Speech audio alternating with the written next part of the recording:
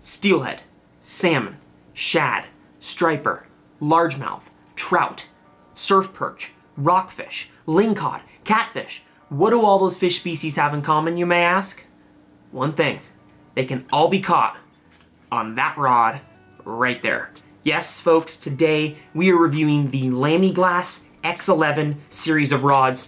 I'm gonna go over the specs, I'm gonna go over what I like about the rods, versatility, durability, and as well as the end, I'm gonna give you guys exact model numbers on these rods and each fish species that I would target with them. I have 3 or 4 of them, so I really enjoy using these rods. I'm gonna go over kind of my favorite specs on each one of the rods and kind of what I use it for. So yeah, stay tuned. Hope you guys enjoy the video. All right, let's go over the specs on the first rod I'm gonna cover here. The one I'm gonna cover for the video is gonna be the LX86MS, which is the 8'6" medium fast. This is the one I use for a lot of different fish.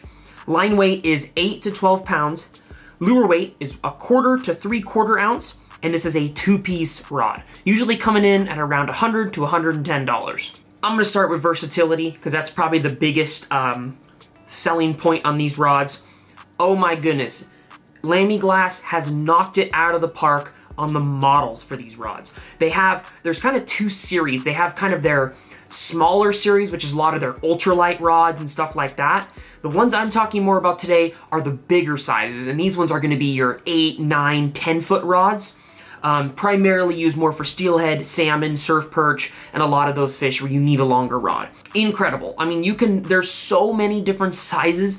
Any kind of fish you were targeting, they have a rod for it. The rod I have right here is an 8'6" medium. I use this for light surf perch. I use it for, like medium-sized steelhead, bunch of different stuff. This would work great as well if you're at Pyramid Lake throwing spoons. Use that there as well. It did a great job. My other one I've got is a 9'6" moderate fast light action, and I use this for shad because it can throw a light lure a really good ways out there, as well as it's got a lot of bend and it's a long rod, so it's easy to pick and mend up line, as well as to keep shad pinned because they have super soft mouths.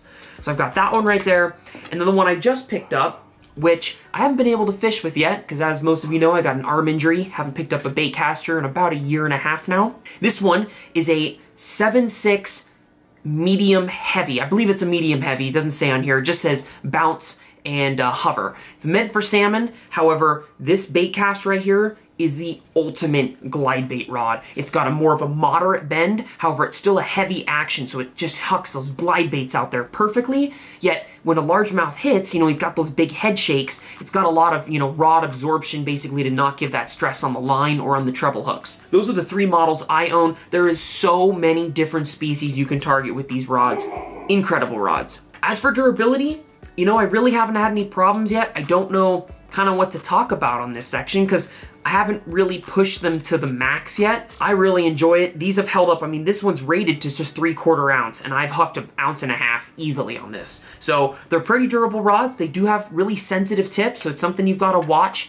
Don't be horsing around too much in your car, especially because they're longer rods, so watch out for your ceiling fans, different stuff like that. They will break, but if you take good care of them, they'll take good care of you back. One aspect to me that isn't as important on rods as it is reels is the looks category. Now, for most of you, as you can see, these are very plain rods. They're a gray blank. I do believe they make like a red blank as well, but the most popular, well-known version of the X11 is that gray blank. It's more of like a smoke. It's got some little bit of black on the thread.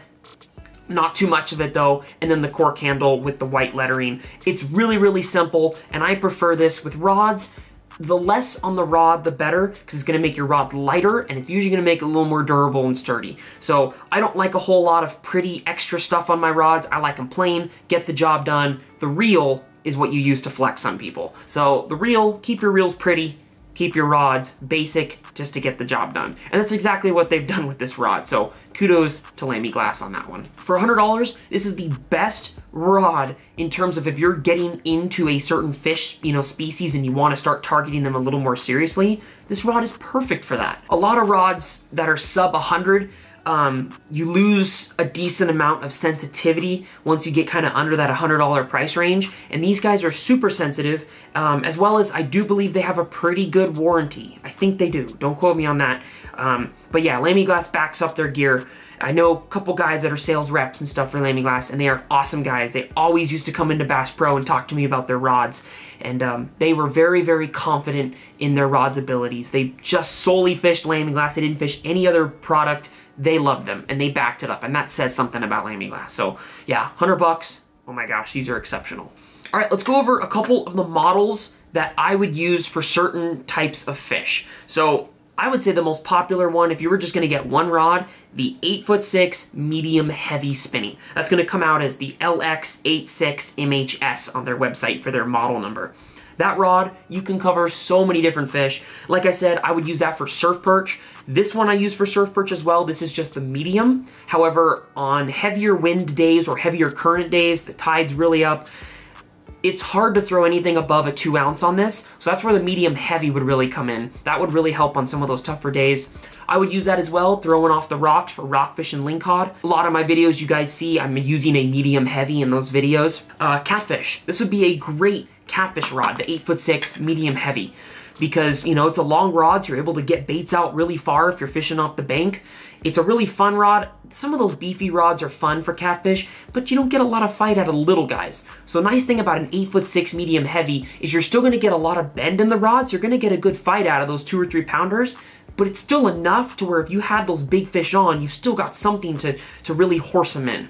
That 8'6" medium heavy, hands down the most versatile, best rod to have of all time. I love 8'6" medium heavies. So for the 8'6" medium, which is this guy, kind of already said, light surf perch would be amazing. For medium-sized steelhead, kind of like we had on the American River, Feather River, a lot of those rivers, this is perfect for it because some of those fish are still relatively small, and so you want to have good sensitivity so you can feel those bites. So these are not Washington steelhead I'm talking about. If you're talking Washington steelhead, you need to upgrade your gear. But for medium-sized steelhead, 8'6" medium's perfect. Light surf perch works great.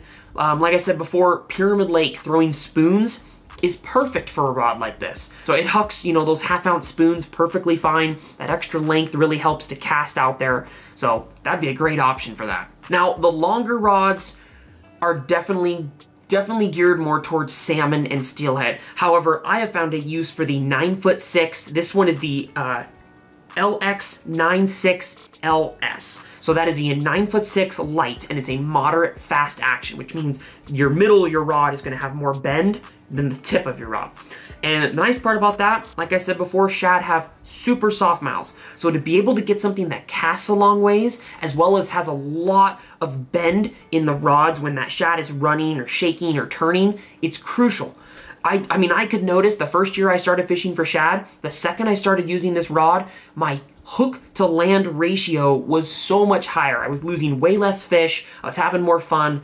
It was awesome. As for salmon, everybody's got a different opinion on what rod they should use, right? The one I would recommend if you're on the bank throwing flying C's or flossing or something like that, I would use the LX710 HBC, which is basically a 710 heavy baitcast. And that's gonna get you through a lot of those different applications for salmon. I'm not a pro on salmon, nowhere near a pro on salmon, but that's just the rod I would purchase if I was targeting a lot more salmon off the bank. Like I said, there's so many different ways to target salmon. That's why Lamiglass has so many different sized rods. As they are a salmon and steelhead company. So they're catering towards those two fish mostly. That's why most of their rods are geared for those fish. However, they work fantastic for all sorts of species. Case in point, the new glide bait rod I got. Like I said before, it's a hover and bounce for salmon. However, oh my gosh, it is the perfect glide bait rod. I cannot wait to start throwing big baits on this and having a blast. If you guys want to see 2 great reels that would match up with these rods, I'll put them up right here on the video.